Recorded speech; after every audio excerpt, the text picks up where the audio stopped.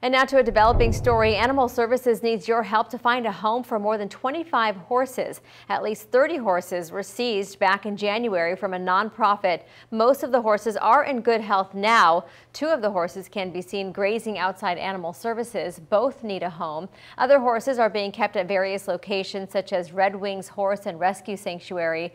The horses can be adopted for $75 each. If you're interested in applying, just head to the SLO County Animal Services website.